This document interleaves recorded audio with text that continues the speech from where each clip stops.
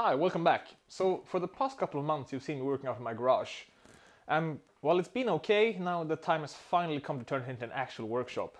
So I will do this in a couple of steps. And the first step is to take care of the right side where I have my workbenches. And while the workbenches aren't that great, the main reason is because I don't have any storage space at all. So right now 90% of my tools and equipment are just stacked up in boxes in a small storage space in the back side of the garage, or the back room of the garage. So the plan is to tear out everything on this side, tear down the wall, put up some extra insulation, some OSB, and then drywall finally. And when the drywall is done, not along the entire wall, because I still need some floor space, or want some floor space close to the door here, but along most of the wall. And that will give me a lot of storage space, both beneath the bench and up top on the wall. And when that's done, I can finally get all my tools and equipment out of storage. And that means I have a lot more storage space as well for other stuff. So this will be the official before video, and I'll take you for a tour in a second. And after that, let's start tearing stuff down.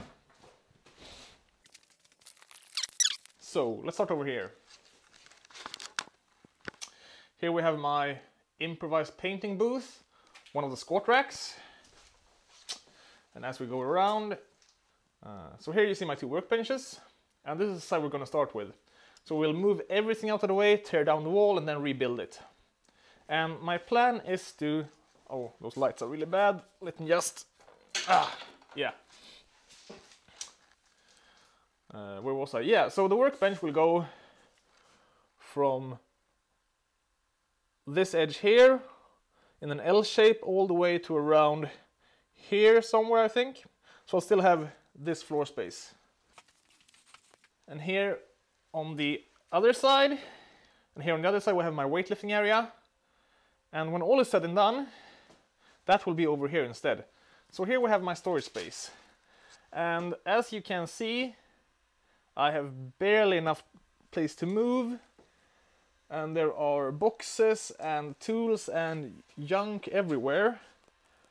And if I play my cards right, and I think I will, everything that's stored here, or at least 90% of it, will fit underneath the bench here. And all the tools will be either in drawers or up on the wall. And that means I can move this entire weightlifting platform over here instead. And that's not possible right now. So I think that's it really. It's not that big, but with some clever thought and some hard work, we should be able to make this into something really awesome. So let's get going.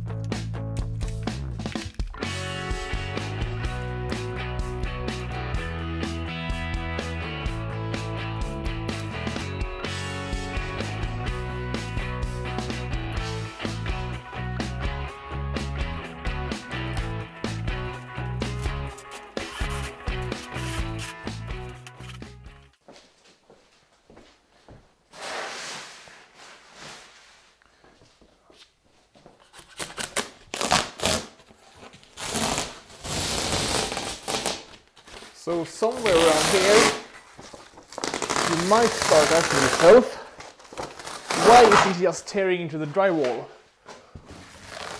Is he going to reduce it or something? And yes I am.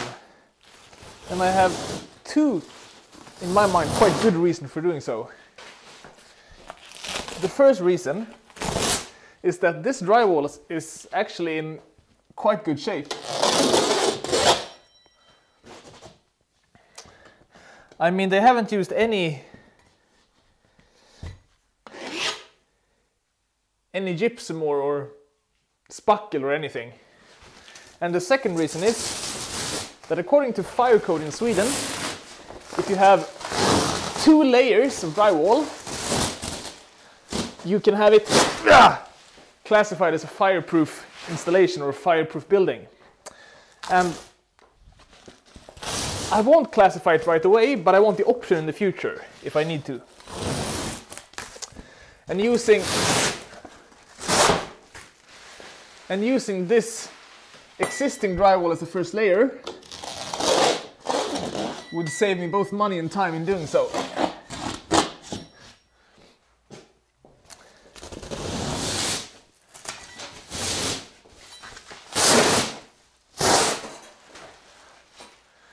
And honestly, it's not that much work either, because they've only used like, let me count. 1, 2, 3, 4, 5.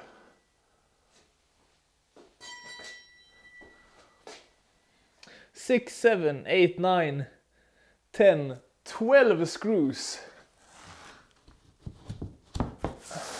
per sheet of drywall.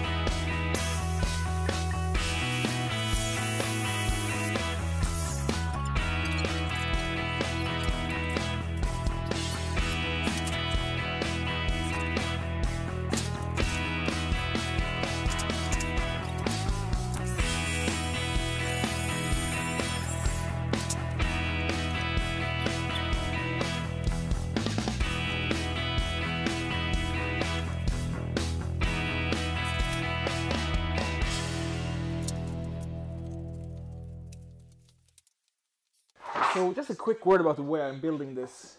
As you might have seen, first of all I have a vapor barrier, then the EPS installation, that's expanded polystyrene, not extruded polystyrene, there's a difference. Then OSB and drywall on top of that. And if you want to build anything, everything is of course done at your own risk, so don't blame me if anything goes wrong. But this expanded polystyrene has some really great qualities that makes it almost perfect for use in an environment like a garage. So first of all, it's non-hygroscopic, meaning it doesn't absorb moisture. So I can put it right up against the concrete floor if I want to. Now I do have the vapor barrier here, but I could put it right up against the concrete if I wanted. And second of all, it doesn't act as a vapor barrier in itself.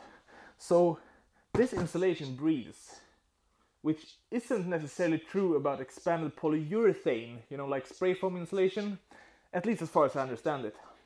So that's two of the main reasons why I chose this insulation. And the third and fourth reason is that it's really easy to work with. It's easy to cut, easy to shape in any way you want, and it doesn't itch at all like traditional glass fiber insulation or rock wool insulation. Rock wool not so much, but glass fiber definitely. So let's crack on with it.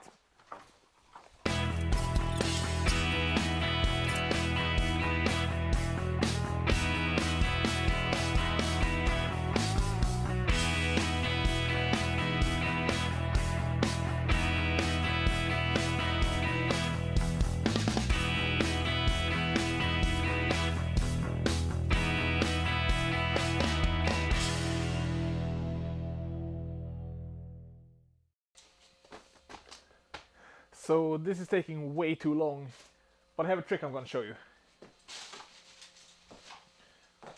Just hang on.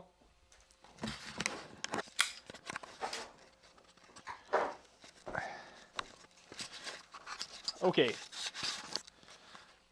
So 1 and a 2 and a. So a lot's happened since we last spoke. I know that for you guys it's only been a couple of seconds, but in real life it's been around 6 weeks since the previous clip. And this project has taken way longer than I originally planned. I planned to have it wrapped up in maybe 2-3 weeks, but like I said, 6 weeks later. Now a big part of this is actually that I started a new job, and it's been kind of hectic and kind of fun at the same time, but still a lot of stuff to do. And the other reason is that I made a really bad decision when it came to the paint on these walls. I got some paint that in hindsight was way too cheap, and I figured that, hey, I know this paint is bad, but if I only need to put on maybe 1 or 2 more coats of paint, it should still be okay. However, after both a layer of primer and then 5 layers of paint, it still wasn't covering the wall completely. So I went back to the drawing board, sanded down everything, got some good quality paint, and then repainted the wall. And if nothing else, at least it taught me a valuable lesson. Never buy cheap paint. And even though it led to this wall not being as perfect as I would have liked, it still ended up okay. And I think it will be mostly me that can see the flaws. So here it is in all its glory. Now there are still some things left to do, mainly to put up some trim towards the floor and ceiling. But I think I'm going to do that off camera. There's really nothing interesting about seeing a guy putting up trim. But then again, there's really not that much interesting about seeing a guy putting up drywall and painting either. And I hope at least some of you watched it. So that's it for this episode. Hope you enjoyed, and till next time.